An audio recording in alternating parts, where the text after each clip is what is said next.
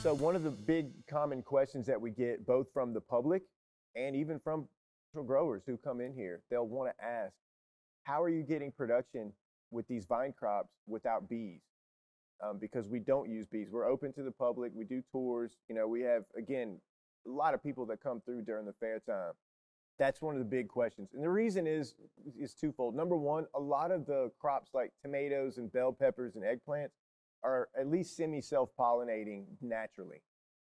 So they're going to be able to produce fruit on their own, even without bee pollination.